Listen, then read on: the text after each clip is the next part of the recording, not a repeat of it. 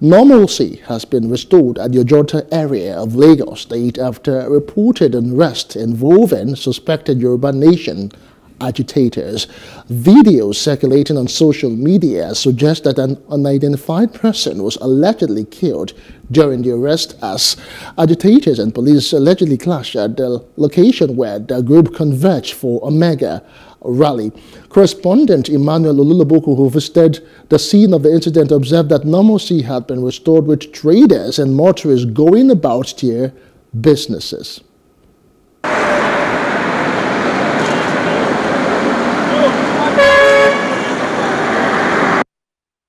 Those to remain anonymous confirmed the clash, explaining that the rally first went on smoothly before the arrival of the police, who shot gas canisters to disperse the group, and in the course of the struggle, some persons were killed.